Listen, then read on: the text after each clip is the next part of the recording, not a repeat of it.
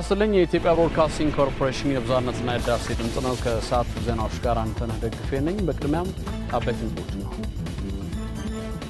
ለታላቁ የኢትዮጵያ ህዳሴ ግድብ ግንባታ እስካሁን 9.6 ቢሊዮን ብር የቦንድ ሽያጭ መከናወኑን የኢትዮጵያ ልማት ባንክ አስታወቀ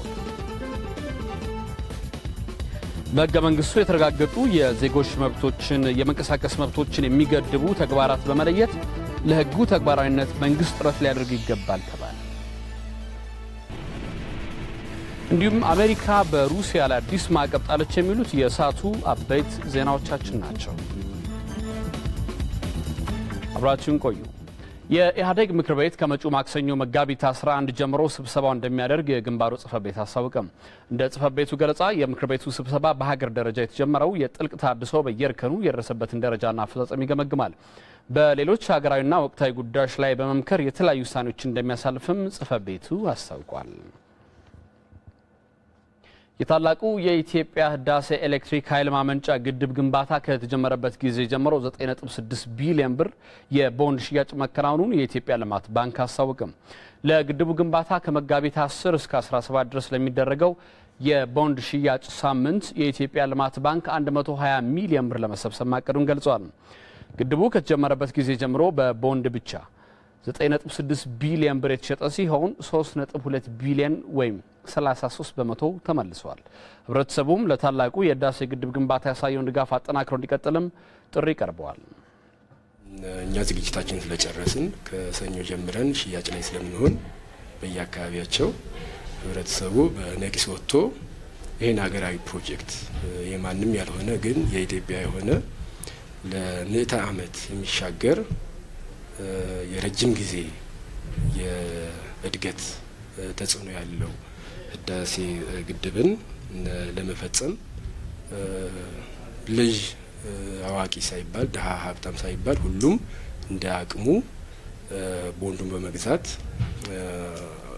ግድቡ ላይ የራሱን አሻራ እንዲያስቀምጥ ነው ጥሪያችንና ቀርበው ህብረተሰቡ ይሄን ግምት በማስገባት ኩራትም ጭምር ነው ፕሬስቲጅ ነው እንዳልኳችሁ ፕራይድ ነውና የራሱን አሻራ እንዲያስቀምጥ ነው ደግሜ መጠየቅ እንፈልገው ይህ የቦንድ ኩፖን ሽያጭ የፊታችን መጋቢት 24 የሚከበረውን ሰባተኛውን የግድቡ መሰረተ ድንጋይ የተቀመጠበትን ለማሰብ እንደሚሆን የገለጹት የታላቁ ህዳሴ ግድብ ግንባታ ህዝባዊ ተሳትፎ አስተባባሪ ብሔራዊ ምክር ቤት ጽሕፈት ቤት ምክትል ዳይሬክተር ወይዘሮ ፍቅርተ ታምር በየትኛውም ወቅት የቦንድ ኩፖን ሽያጭ ተጠናክሮ እንደሚቀጥልም ገልጸዋል በተመሳሳይ ታላቁ የኢትዮጵያ ህዳሴ ግድብ ግንባታ የመሰረተ ድንጋይ የተቀመጠበት ሰባተኛ ዓመት በብሔራዊ መግባባት ዙሪያ በተሰሩ ጉዳዮች ላይ ትኩረት ተደርጎ እንደሚከበር የግድቡ ህዝባዊ ተሳትፎ አስተባባሪ ምክር ቤት ጽሕፈት ቤት ገለጸ የግድቡ ግንባታ ሰባተኛ ዓመት በዓል በተለያዩ ስነ ስርዓቶች እንደሚከበር ተገልጿል ኮሰም ብርሃኑ ተጨማሪ አለው መጋቢት 24 2003 ዓ.ም የመሰረት ድንጋይ የተጣለለት የታላቁ የኢትዮጵያ ህዳሴ ግድብ ነው ሰባተኛ ዓመቱን ይዟል በሰባት ዓመታት ውስጥም በታላቅ የህዝብ ተሳትፎ ሲገነባ ነው የቆየው በ2009 ዓ.ም ብቻ 1.3 ቢሊዮን ብር ለታላቁ ህዳሴ ግድብ ግንባታ መሰብሰብ ተችሏል በመጪው መጋቢት 24 የሚከበረውን የታላቁ ህዳሴ ግድብ ሰባተኛ ዓመቱን በተመለከተም የታላቁ ህዳሴ ግድብ ግንባታ ህዝባዊ ተሳትፎ አስተባባሪ ምክር ቤት ጽሕፈት ቤትም መግለጫ ሰጥቷል መግለጫው እንደሚያትተውም የታላቁ ህዳሴ ግድብ ግንባታ በሰባተኛ ዓመት በሚከበርበት ወቅት ታላቁ ህዳሴ ግድብ የሀገራችን ህብረ ዜማ የህዳሴያችን ማማ በሚል መሪ ቃል እንደሆነ ነው ታላቁ ህዳሴ ግድብ ሰባተኛ ዓመትን ምክንያት በማድረግ የሚከበሩ በዓላት አሉ ከነዚህም ውስጥ አንደኛ ሰኞ የሚጀምረው የፊታችን ሰኞ መጋቢት 10 የሚጀምረውና እስከ መጋቢት 17 የሚቆየው የታላቁ የኢትዮጵያ ህዳሴ ግድብ የቦንድ ሳምንት ነው በዚህ የቦንድ ሳምንት ከ100 ሚሊዮን ብር በላይ እንሰበስባለን ብለን እንጠብቃለን በከተማችን በአዲስ አበባ ወደ 94 የሚጠጉ ድንኳኖች ተጥለው ከባንኮች በተጨማሪ ህዝብ በሚበዛባቸው አካባቢዎች በአደባባዮች ላይ ቦንድ እንዲሸጥ ይደረጋል ቦንድ መመለስ ተጀምሯል ቀናቸው የደረሱ ቦንዶች እየተመለሱ ነው መመለሳቸው በብዙዎቹ ዘንድ እምነት አሳድሯል በዚህ መልኩ ቦንድ ግዢው የበለጠ ተጠናክሮ እንዲቀጥል ሁሉም ህብረተሰብ በነቂስ ወጥቶ ቦንድ እንዲገዛ የሚያደርግ ነው በኢትዮጵያና በኢትዮጵያውያን ብቻ እየተገነባ ያለው ታላቁ የኢትዮጵያ ህዳሴ ግድብ በኢትዮጵያ ህዝቦች መካከል ብሔራዊ መግባባትን ይፈጥራል ተብሎ ይታሰባል የፊታችን መጋቢት 24 የሚከበረው ሰባተኛው ዓመትም በተለያዩ ሁነቶች ይደምቃል ተብሎ ይታሰባል ከዚህ ውስጥም ታላቁ የኢትዮጵያ ህዳሴ ግድብ ሩጫ አንዱ ሲሆን 500 ሺህ ኢትዮጵያውያንም በመላው ሀገሪቱ ይሳተፉበታል ተብሎ ይታሰባል። ሁላችንም ኢትዮጵያን ታላቁ የኢትዮጵያ ህዳሴ ግድብን ስንገነባ ሁላችንም ደልቶን እንዳልሆነ ይታወቃል። ምንም ድሆች ብንሆን ካለችንም ቢሆን ቆጥበን ግድባችንን እንሰራለን የሚል አቋም ነው ያዘው። ስለዚህ ድሆች እስከሆነን ድረስ ደግሞ ችግሮች አሉ። ችግሮች እስካሉ ድረስ ደግሞ መከፋት ይኖራል። ነገር ግን ያን ዋጥ አድርገን ኢትዮጵያን ክፉ አስፈሪ ዘመናትን አልፈናል። በትናንሽ ነገሮች ትልቁን ስራችንን ትልቁን ብልጽግናችንን ትተን በትናንሽ ነገሮች ትላልቅ ክፍተት እንዳንፈጥር በታላቁ የኢትዮጵያ ህዳሴ ግድብ ያሳየነውን ህብረ ብሔራዊ አንድነት ያሳየነውን መግባባት ያሳየነውን ርብርብ ጠብቀን በመቀጠል ግድባችንን ማጠናቀቅ አለብን። የኢትዮጵያዊነት አሻራ ያረፈበትን ታላቁ የኢትዮጵያ ህዳሴ ግድብ ግንባታ ከዳር ለማድረስ ርብርቡ ተጠናክሮ እንደሚቀጥል መንግስት አሳወቀ። የትውልዱ የኢትዮጵያዊነት አሻራ ያረፈበት ታላቁ የኢትዮጵያ ህዳሴ ግድብ መሰረት የተቀመጠበት 7ኛ ዓመት ታላቁ የህዳሴ ግድብ የሀገራችን ህብር ዜማ የህዳሴያችን ማማ በሚል ቃል ነው የሚከበረው። በህዝቡ ርብርብ ከግማሽ በላይ ደረሰው የህዳሴ ግድብ ግንባታ በ7ኛ ዓመቱ የመሰረት ድንጋይ የተቀመጠበትን በዓል ምክንያት በማድረግ የተለያዩ የገቢ ማሰባሰቢያ መርሃ ግብር እየተከናወነ ነው ብሏል የመንግስት ኮሚኒኬሽን ጉዳዮች ጽሕፈት ቤት በሳምንታዊ የአቋም መግለጫው። ከአባይ ተፋሰስና አጎራባች ሀገራት ጋር ያለንን ግንኙነት የሚያጠናክረውን ይህን ግድብ ከዳር ለማድረስ ርብርቡ ተጠናክሮ እንደሚቀጥልም ተገልጿል። ካፍታ ቆይታ በኋላ እንመለሳለን።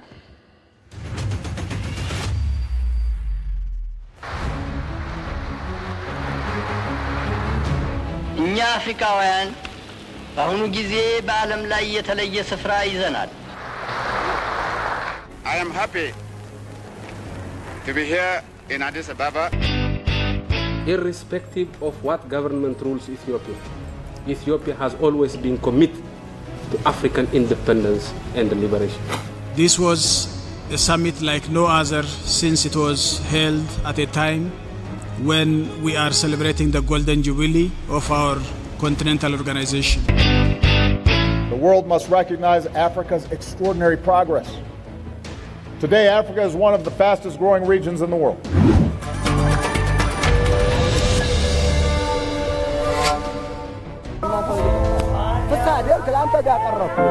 ይሄ በትብብር በሞራል ነው። አሁን ይሄ በእንደዚህ ብቻም ብትውል ኖሮ ስንት ቀን ይፈጃል? ያልቅም ብዙ ቀን ይፈጃል። አካባቢው ላይ ያሉ አርሶ አደሮች በሙሉ ተሰብስበው ያው የአጨዳ ስራ ሲሰራ ነበር። በጣም ቆንጆ። በኢትዮጵያ ህገ መንግስት አንቀጽ 32 የዜጎች የመንቀሳቀስ መብቶችን የሚገድቡ ተግባራትን በመለየት ለህጉ ተግባራዊነት መንግስት ጥረት ሊያደርግ ይገባል ተባለ። የዲሞክራሲና መልካም አስተዳደር ፎረም የዜጎች የመዛወርና መረጃ የማግኘት መብቶች መከበር ለፍትህ በሚል ርዕስ ከሚመለከታቸው አካላት ጋር ምክክር አካሂዷል። ውይይቱን ጌቱ ላቀው ተከታትሎታል። የዲሞክራሲና የመልካም አስተዳደር ፎረም ባዘጋጀው ውይይት መድረክ ላይ የመወያያ ጽሑፍ ያቀረቡት ዶክተር ቤዛ ደሳለኝ በህገ መንግስቱ ዜጎች ተዘዋውረው የመስራት መብት አላቸው ቢልም የሚስተዋሉ ችግሮች ግን በተቃራኒ ሆነዋል ይላሉ። ሁላችንም እንደምናውቀው በዋነኛነት ያስቸኳይ ጊዜ አዋጁን ካንዴም ሁለቴ ማወጅ ያስፈልገበት ምክንያት ዜጎች እንደ ዜጋ በተለያየ ቦታ ተዘዋውረው የመስራት የመኖር ሀብት ንብረት የማፍራት መብታቸው ተገድቧል ተደፍጥጧል የሚል ነው። ዜጎች ተዘዋውረው የመኖርም ሆነ የመስራት መብታቸውን በተለያዩ ጊዜዎች ሲያጡ አግባብነት ያላቸው እርምጃዎች አለመወሰዳቸው ችግሩ እንዲባባስ አድርጓል ብለዋል ጽሑፍ አቅራቢው። እነዚህ ነገሮች በህገ መንግስቱና አትሊስት ህገ መንግስቱ ላይ ባለው ስርዓት መሰረት መልስ የተሰጣቸው አይመስሉ መፍትሄ የተበጀላቸው አይመስሉ። በውይይቱ ራስን በራስ የማስተዳደር ጽንሰ ሐሳብ በአግባቡ አለመተግበር ለግጭቶችና የዜጎችን የመዘዋወር መብቶች እንደገደቧቸው ተነስቷል። የፌደራሊዝም ጽንሰ ሐሳብ የፌደራሊዝም አወቃቀር መኖሩ ጥሩ ነው። በዚህ ላይ ምንም ተቃውሞ የለኝም። ነገር ግን የኢትዮጵያ ፌደራሊዝም አወቃቀሩ ቀደም ሲል የጽሑፍ አቅራቢው የሚያቀርቡትን ሐሳብ ጋራለሁ የህግ ድጋፍ ሳይሆን የፖለቲካ ድጋፍ ያለው ወደ አንድ የሚያመጡትን ወደ አንድ ኢኮኖሚና ፖለቲካል ማህበረሰብ ለመገንባት የሚያበቁት አክቲቪቲዎች ተዘንግተዋል። ህገ መንግስቱ በሚጠናበት ጊዜ ስለ ህገ መንግስቱ አቀራረጽ እናንተን በሚባልበት ጊዜ የነበሩ ጥያቄዎች ለሀገሪቱ አብሮ ሆኖ ለመቀጠል አስፈሪ እጅግ በጣም አስፈሪ የሆነበት ጊዜ የነበረ ስለሆነ እንዲያውም እኛ የኢትዮጵያ ብሔር ብሔረሰቦችና ህዝቦች ብሎ ይሄንን እንደ ፕሪያምብል ይዞ መነሳቱ ራሱ አዎ በጣም ሊከበር ሊወደስ ሊቀደስ የሚገባው ነገር ነው። ህገ መንግስቱንም አጸደቅንና ከዛ በኋላ ግን እኛ በተገበርነው መልኩ ያንን እኛ የኢትዮጵያ ብሔር ብሔረሰቦች ህዝቦች ብለን አንድ ኢኮኖሚክና አንድ እንትን ለመፍጠር የተነሳንበትን ሰራንበት ወይ? እሱን ነው ወይ ስንሰራበት ስንተገብረው የቆየ ነው? ትልቁ ጉድለት እኔ የኮንስቲቱሽኑ ስትራክቸር ወይም ኮንስትራክሽን ላይሆን ይችላል። ለምንድን ነው የሚፈናቀሉት? በምን ምክንያት? ብሔራቸው ሌላ ስለሆነ ማንነታቸው ቋንቋቸው ሌላ ስለሆነ ሊፈናቀሉ ይገባል? ህገ መንግስቱ ያ አይልም። ይሄንን ነው በጋራ ተባብረን ልናወግዘው የሚገባ። ይሄን ያደረጉት ደግሞ ተጠያቂ ልናደርጋቸው የሚገባ። የዜጎችን የመዘዋወር መብት በህገ መንግስቱ ተደንግጎ ሳለ ይህ ድንጋጌ ሲጣስ አፋጣኝ መፍትሄ መስጠት ብሎም በሂደት የሚያጋጥሙና እያጋጠሙ ያሉ የአፈጻጸም ክፍተቶችን ማስተካከል እንደሚገባ በውይይቱ ላይ ተነስቷል። ልዩነታችንን በሰለጠነ መንገድ በሰከነ መንገድ ልናስተናግድ ይገባ። በልዩነታችን መጠፋፋት የለብንም። በሰለጠነ መንገድ ለህዝቦች ጥያቄ መልስ መስጠት መቻል ስንችል በኃይል በጉልበት የምንሰጠው መልስ የትም ሊያደርሰን አይችልም። የሚገርም ባህል አለ። ተቻችሎ የመኖር በሃይማኖቶች መካከል በዜጎች መካከል ለሌሎች ምሳሌ የሚሆን ነገር አለ ኢትዮጵያ ውስጥ። ብዙ ጊዜ ፈረንጆች የሚሉት እናንተ ጋር ምሳሌ የሚሆን ነገር አለ ይላሉ። ስለዚህ አሁን የመጣው በሽታ ከየት ነው? ብሔሩን እየለየ አንተ ውጣ ማለት ከየት መጣ? እንዴትስ መጣ? ለምንስ መጣ? እነዚህ ጥያቄዎች ከመለስን አይ ቲንክ ይሄ ከኛ አቅም በላይ የሆነ ችግር ነው ብዬ አላስብም። ህገ መንግስቱ እንዲከበርና የሁሉም ዜጋ ዋስትና እንዲሆን በማድረግ በኩል መንግስት ድርሻው ብዙ ቢሆንም ህብረተሰቡም አጋዥ እንዲሆን የግንዛቤ ማስጨበጫ ስራዎች ሊሰሩ እንደሚገባም ተጠቅሷል። በተማሩበት የትምህርት መስክ ስራ እያገኙ አለመሆኑን ኤቢሲ ያነጋገራቸው ወጣቶች ተናገሩ። የስራ ዕድል ተጠቃሚ የሆኑ ወጣቶች በኩላቸው የተሻለ ተጠቃሚ ለመሆን ከመንግስት የሚደረገው ድጋፍ ደግሞ ተጠናክሮ ሊቀጥል ይገባልም ብለዋል። ዮሐንስ ፍስሐ ተጨማሪ አለው። ወጣት ሲሳይ መንገሻ በ2008 ዓ.ም ከአርባ ምንጭ ዩኒቨርሲቲ በቋንቋና ስነ ጽሑፍ ነው የተመረቀው። ይሁን እንጂ ሲሳይ ላለፉት 2 ዓመታት በተማርኩበት የሙያ መስክ ስራ ለማግኘት ብዙ ውጣ ውረዶችን ባሳልፍም እስካሁን ስራ አላገኘሁም ይላል። 4 ኪሎ አካባቢ የስራ ቅጥር ማስታወቂያ ሲያነብ ያገኘው ሲሳይ የጉዳዩን አሳሳቢነት ተስፋ በመቁረጥ ስሜት እንዲህ ገልጸዋል። በቃ በ0 ዓመት ተብሎ የሚወጣ የለም። አብዛኛው ጊዜ 2 ዓመት 3 ዓመት እንዲሁም ከዚያ በላይ የሆነ የስራ ልምድ ይጠይቃል። ስለዚህ ያ ደግሞ ለመግባት እንዳትገባ በቃ ተከለከላለ። ሁኔታዎች ግድ ያግደዋል። በስራ መፈለግ ሂደት ያለው በጣም አስቸጋሪ ነው። ትራንስፖርት አለ፣ ያው ስራ የለም፣ የገቢ ምንጭ የለም።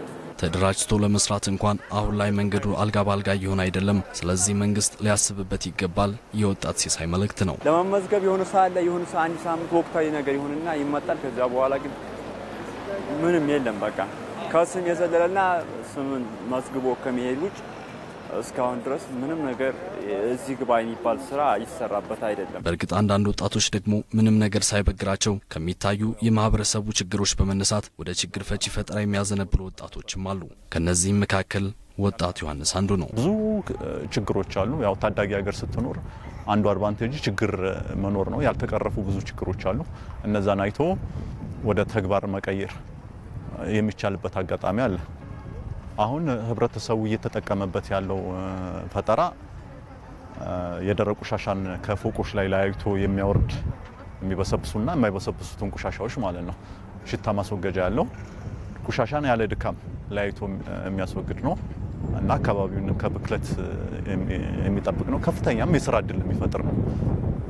መንግስት ትንሽ እገዛ ቢያደርግልኝ የሰራውት የፈጠራ ስራ በሺዎች ለሚቆጠሩ ወጣቶች የስራ እድል መፍጠር የሚችል ነው ይላል ወጣት ዮሐንስ። ጽዳት አስተዳደር ኤጀንሲ ነው የሚመለከተው። ስለዚህ ይሄን ነገር ቢያባዛው ቢያሰራው እንደዚሁ ቅድምም እንዳልኩ ቤቶችና ኮንስትራክሽን ራሱ ዲዛይኑ ላይ አካቶ ቢሰራበት አንደኛ አካባቢ ብክለትንም ይቀንሳል፣ የጽዳት ሰራተኞችን ግንዘና ጉልበትንም ይቀንሳል፣ ቆሻሻን ወደ ሀብትነት ለመቀየር የሚታሰቡንም አላማ እንደዚሁ ያሳካል። ከጤናማ አኳያ ከፍተኛ ጥቅም አለው። ሌላው ደግሞ ያው አንገብጋቢና ከፍተኛ ችግር ያለው ስራ አጥን ወደ ስራ ማስገባት ነው። ከፍተኛ የስራ እድል ይፈጥራል። አገሪቱ ከ33 በላይ ከፍተኛ የትምህርት ተቋማት ያሏት ሲሆን በየአመቱም በሺዎች የሚቆጠሩ ወጣቶች ይመረቃሉ። አሁን ባለው ሁኔታ በዚህ መልኩ የስራ አጥ ቁጥር የሚቀጥል ከሆነ ለሀገሪቱ ሌላ ተጨማሪ ኢኮኖሚያዊ ጫና የሚያመጣ በመሆኑ መንግስት ትኩረት ሰጥቶ ሊሰራበትም ይገባል። ይህ በእንዲህ እንዳለ በአዲስ አበባ ከተማ የሚስተዋለውን የስራ አጥነት ችግር ለመፍታት ያስችላል የተባለ ጥናት ይፋ ሆኗል።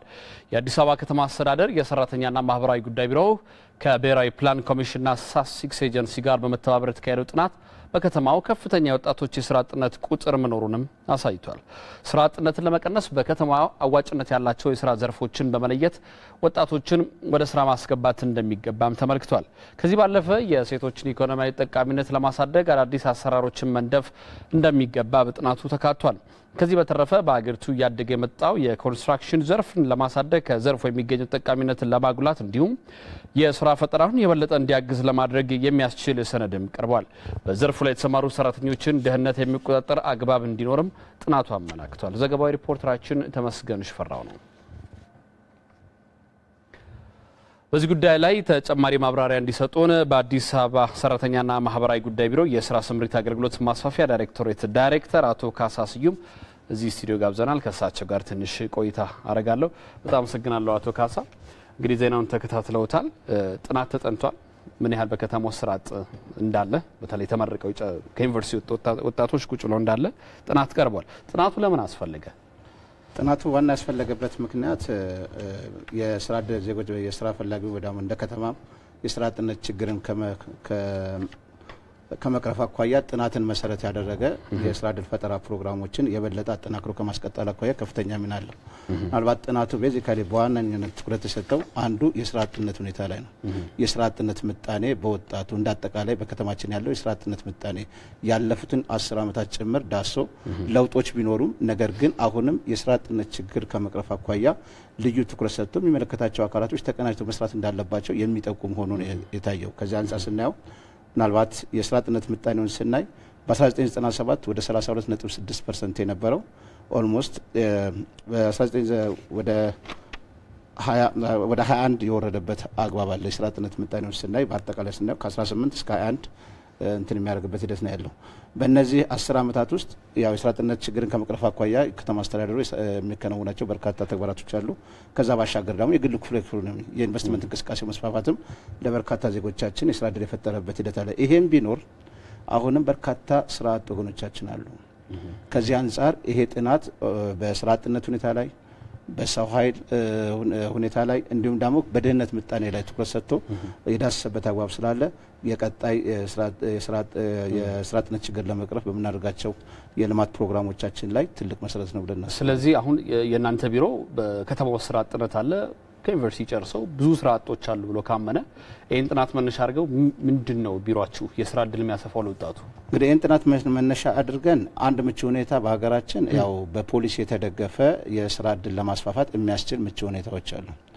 ይሄን ምቹ ሁኔታ ወስደን የሚመለከታቸው ባለድርሻ አካላቶች የዚህ የጥናቱን ውጤት መሰረት በማድረግ የስራ አጥነት ችግርን ለመቅረፍ በሚያስችል ሁኔታ የቅንጅታዊ አሰራር የበለጠ ጎልብቶ ጠንክሮ መካሄድ አለበት። ቅንጅት ፈጥራቸዋል ከባለድርሻ አካላት ጋር? አዎ የጀማመርናቸው ስራዎች አሉ። ባለፉት ዓመታት ከባለድርሻ አካላቶቻችን ጋር ተቀናጅተን እየሰራን ያለንባቸው ሂደቶች አሉ። ይሄንኑ አጠናክረን ኢቭን ከቅድ ዝግጅት ጀምሮ በጋራ አቅደን በጋራ ወደ ተግባር የገባንባቸው ሂደቶችን የበለጠ ማጠናከር እንዳለብን ጠቋሚ ሆነ ጥናቱ ጠቋሚ ሆኖ ነው ያገኘነው። ስለዚህ የተጀመሩ ስራዎችን የበለጠ እናጠናክራለን የሚል እንትን ነው። ስለዚህ እንፈጥራለን ነው ለወጣቶች የስራ እንፈጥራለን ነው። መልካም እንጠብቃለን። በጣም አመሰግናለሁ። መልካም ምሽት። በሰሜን ጎንደር ዞን እየተገነባ ያለው የዳባት አጅሬ መንገድና ማህበራዊ ኢኮኖሚያዊ ችግሮቻቸውን ለማቃለል እያገዛቸው መሆኑን የአካባቢው ነዋሪዎች ገለጹ። ሪፖርተራችን ይሄ ነው ዋጋቸው የመንገዱን ግንባታ የደረሰበትን ደረጃ ተመልክቶ ተከታዩን ዘገባ አጠናክሯል። ቀደም ሲል በዚህ በሰሜን ጎንደር ዞን ከዳባት እስከ አጅሬ ባለው አካባቢ ምንም አይነት የመንገድ መሰረተ ልማት አልነበረበትም። በዚህም ምክንያት የአካባቢው ነዋሪዎች ወደ ዳባት ከተማ ለመድረስ በእግር ወይም በበቅሎ እስከ 5 ሰዓት የሚደርስ አድካሚ መንገድ ለመጓዝ ይገደዳሉ። 7 ተኩል 2 ሰዓት ተኩል ያቆየው 5 ሰዓት ነው አሁን የመጣው እዚህ ደረስኩ። በቅሎ ስንጭን ነበረ። አሁን ግና መኪና መጣልን እየጫን መውሰድ። አሁን ቀደም አልጫንም ገና ነን። እንግዲህ መንገዱ ይሄ ሰላሙ ሲመጣልን እየጫን በመኪና እንሄዳለን። አህያም ያርፋል እንኳን ሰው።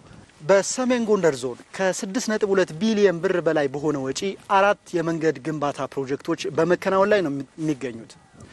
አሁን እኔ የምገኝበት ይህ መንገድ ዳባትን ከአጅሬ የሚያገናኘውና 43 ኪሎ ሜትር ያህል የሚረዝመው መንገድ ሲሆን በ3 ዓመት ጊዜ ውስጥ ይጠናቀቃል ተብሎ ይጠበቃል። የመንገድ ግንባታ ስራው ከተጀመረ አሁን ላይ 1 ዓመት ከ5 ወራት ያስቆጠረ ሲሆን የፕሮጀክቱ የግንባታ ሂደትም 41 በመቶ ላይ ደርሷል። መንገዱ በአስፋልት ደረጃ የሚገነባ ሲሆን አሁን ላይ 16 ኪሎ ሜትር የቆረጣና የጠረጋ ስራው ተከናውኗል። የአካባቢው ነዋሪዎች መንገዱ ገና ካሁኑ ብዙ ሸክም አቅሎልናል ይላሉ። በቀደም ለታ ይቺ ታማ ልትወልድብኝ ይቺ ልትወልድብኝ አምቡላንስ ደወልነ። አምቡላንስ ደረሰልን። እሌቱ 8 ሰዓት ይዞልን ገባ ወለደሽልኝ። አሁን ላይ የመንገዱ ጥቅም ተቋዳሽ መሆን የጀመሩት የአካባቢው አርሶ አደሮች መንገዱ ሙሉ ለሙሉ ተጠናቆ ማየት ይሻሉ። የግንባታ ተቋራጩም ግንባታውን በተያዘለት የጊዜ ገደብ ለማጠናቀቅ እየሰራ መሆኑን ገልጿል። የዲዛይንና የግንባታ ስራ ፕሮጀክት ስለሆነ 6 ወሩ የዲዛይን ወቅት ነው። ከዚህ ውስጥ እንግዲህ 11 ወር አካባቢ ነው በግንባታ ላይ የቆየ ነው። አሁን ባለው ፕሮግሬስ እና የአሰራር ፍጥነት ከተያዘለት ጊዜ ቀደም ብሎ እንደሚጠናቀቅ ነው ተስፋ የምናደርገው። መንገዱ በተያዘለት የጊዜ ገደብ ብቻ ሳይሆን በሚፈለገ የጥራት ደረጃ ለማከናወንም እየተሰራ መሆኑንም ነው የፕሮጀክቱ አማካሪ የሚናገረው። ከጥራት አኳያ እንግዲህ ፕሮጀክቱ በሚጠይቀው የጥራት መስፈርት በሙሉ አሟልቶ እየሰራ ነው። የፕሮጀክቱን የግንባታ ሂደት የሚከታተለው የኢትዮጵያ መንገዶች ባለስልጣንም ግንባታው በእቅዱ መሰረት እንዲጠናቀቅ አስፈላጊውን ክትትልና ድጋፍ እያደረጉ ነው ብሏል። መንገዱ ሙሉ ለሙሉ ተጠናቆ የአካባቢው ነዋሪዎች ኢኮኖሚያዊና ማህበራዊ ተጠቃሚነት እንዲረጋገጥ አሁን ላይ እየተደረገ ያለው ርብርብ ተጠናክሮ ሊቀጥል ይገባል። ለኢቢሲ ለተጠናቀረው ዘገባ ይሄ ነው ዋጋቸው ነኝ፣ ሰሜን ጎንደር ዳባት። ከአፍታ ቆይታ በኋላ መልሰን እንገናኝ። የኢትዮጵያ ብሮድካስቲንግ ኮርፖሬሽን በዩቴልሳት 8 ዲግሪ ዌስት ቢ ላይ ስርጭት የጀመረ መሆኑን እንገልጻለን። በሚከተለው ፓራሜትር የመቀበያ ሳህን አቅጣጫ ሳይቀይሩ ፍሪኩዌንሲ 11512፣ ፖላራይዜሽን ቨርቲካል፣ ኤፍኢሲ 5/6ኛ፣ ሲምቦል ሬት 27500 ላይ በኢቲቪ ዜና፣ በኢቲቪ መዝናኛና በኢቲቪ ቋንቋዎች ያገኙናል። ዩቴልሳት 8 ዲግሪ ዌስት ቢ። የኢትዮጵያ ብሮድካስቲንግ ኮርፖሬሽን የብዝሃነትና የህዳሴ ድምጽ። ኢጋድ በምስራቅ አፍሪካ ሀገራት ዘንድ የሚታየውን የቲቢ ኤችአይቪ እና ወባ ስርጭት ለመግታት የሚረዳ ስትራቴጂያዊ እቅድ ይፋ አደረገ። የአባል ሀገራቱ ሚኒስትሮችን በቀጣዮቹ 7 ዓመታት ውስጥ በሚተገበረው ስትራቴጂክ እቅዱ ዙሪያ በአዲስ አበባ እየመከሩ ነው።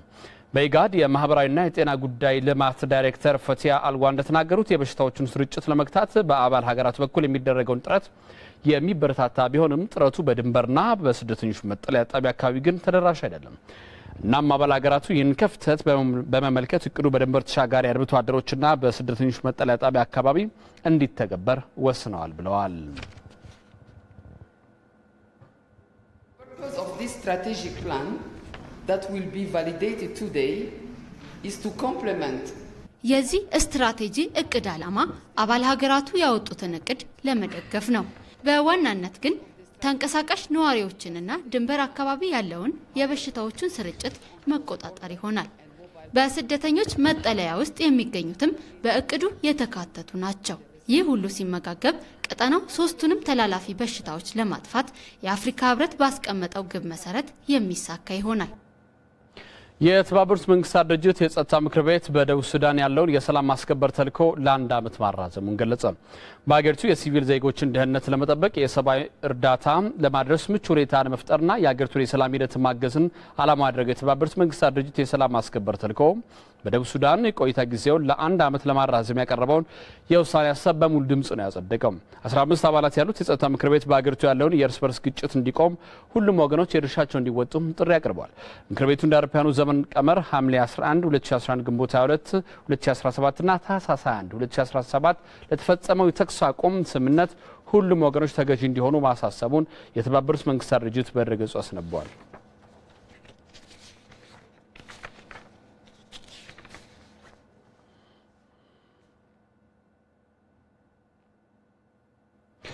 በዩጋንዳ መካንነትን ለመቀነስ ከፍተኛ ግንዛቤ ማስጨበጫ ስራ ሊሰራ እንደሚገባ የሕክምና ባለሙያዎች ገለጹ።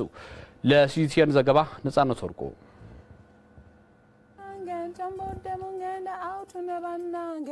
ሙዚቃ ለሮቢና ኢምባባ በችግር ውስጥ ያለፈውን ህይወቷን ማጽናኛ ነው። ሮቢና ጥሩ የሬዲዮ ዝግጅት አቅራቢ ለመሆን የምታደርገው ጥረት ቢሳካም እናት የመሆን ፍላጎቷ እውን ባለመሆኑ ህይወቷ በደስታ የተሞላ እንዳይሆን ምክንያት ሆኗል። ከዓመታት በፊት ነበር በማህፀኗ እጢ በመኖሩ ቀዶ ጥገና ያደረገችው። ሮቢና ልጅ የመውለድ ሙከራዎችን በህክምናና በባህላዊ መንገድ ብታደርግም ሳይሳካላት ቀርቷል። ከሰዎች ጋር ሰውን እስቃለሁ እጫወታለሁ፣ ነገር ግን ውስጤ እየተጎዳ ነው። አንዳንድ ቀን የወንድምና እህቶቼን ልጆች ሳይ ከነሱ ጋር ስጫወት በጣም ይሰማኝና አለቅሳለሁ። በባህላዊ መንገድ የባቄላ ሾርባ እንድወስድ፣ ማንጎ እንድበላ እንዲሁም የማንጎ ቅጠል ተቀቅሎ እንድጠጣ ነግረውኛል። ሞክሬያለሁ ግን አልተሳካልኝም። እንደ ሮቢና በዩጋንዳ በርካታ ሴቶች የማርገዝ እክል ይገጥማቸዋል።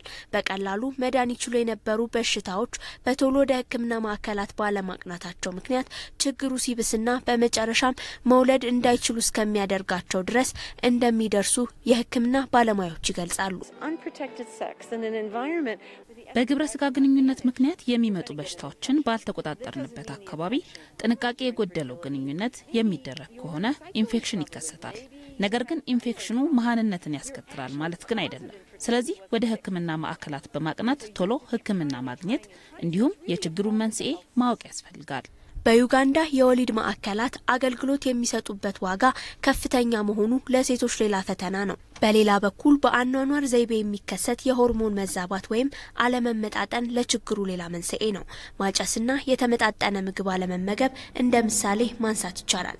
የሀገሪቱ መንግስት መካንነትን ለመቀነስ የሚሰጠውን አገልግሎት ከቤተሰብ እቅድ ጋር በማጣመር አገልግሎት እንዲሰጥ እንደሚያደርግ አስታውቋል። ሮቢ ኤምባባም ልጅ የማግኘት ጥረቷን ተስፋ ቆርጣ ብታቆመውም በሬዲዮ ዝግጅቷ በርካታ ሴቶች የሷ ጣፋንታ እንዳይገጥማቸው ማስተማሯን ቀጥላለች። አሜሪካ በሩሲያ ላይ አዲስ ማዕቀብ ጣለች። ማዕቀቡ የጣለበት ምክንያትም ሩሲያ በ2016 በአሜሪካ በተካሄደው ምርጫ ላይ ጣልቃ በመግባቷ ነው ተብሏል። የአልጀዚራን ዘገባ ነጻነት ወርቁ እንደሚከተሉት አቀርበዋለች።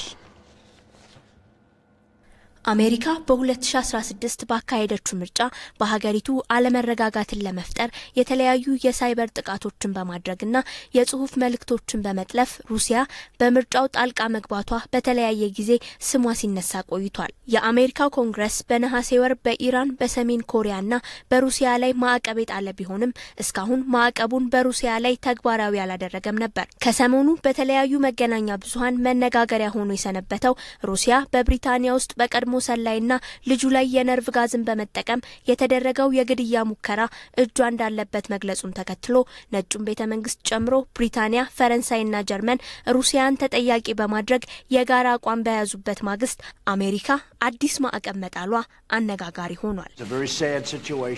በጣም አሳዛኝ ሁኔታ ነው። የሚመስለውም ሩሲያ ከጀርባ እንዳለች ነው። ይሄ መቼም መሆን የማይገባው ነገር ነው።